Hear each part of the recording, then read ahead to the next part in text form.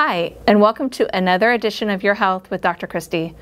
My name is Dr. Christy Reisinger, and today I'm going to answer the question of whether you need to get antibody testing after your vaccination to ensure that it's working.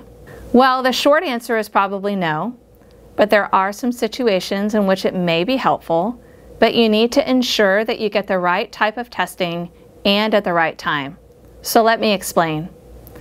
I had a 50-year-old patient ask me this very question.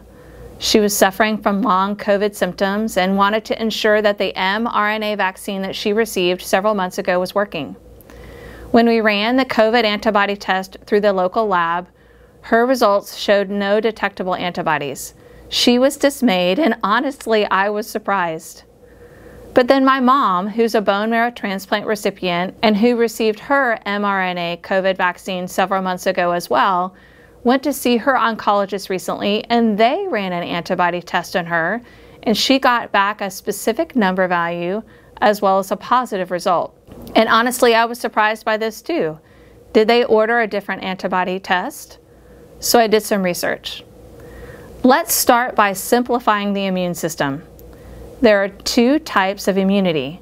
One is called humoral immunity and is the one that produces antibodies. The second type is cellular immunity, and that's run by B and T cells. Let's talk about cellular immunity first, and I'm going to focus just on the T cells.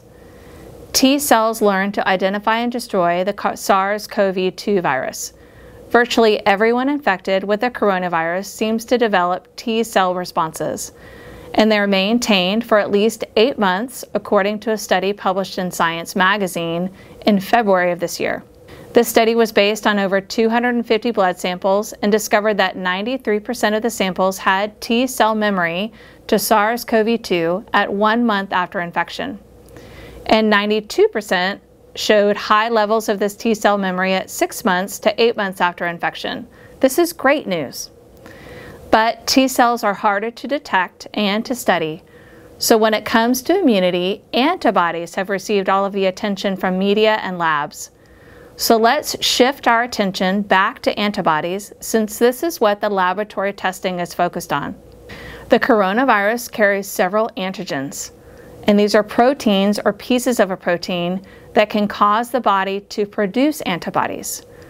The most powerful antibodies recognize a piece of the coronavirus's spike protein, and antibodies that recognize the spike protein can neutralize the virus and prevent infection.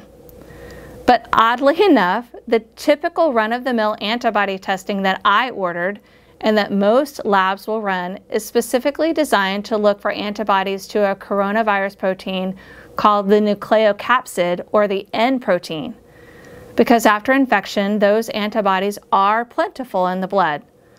But these antibodies are not as powerful as those required to prevent virus infection, nor do they last as long. And more importantly, antibodies to the N protein are not produced by the vaccines authorized in the United States.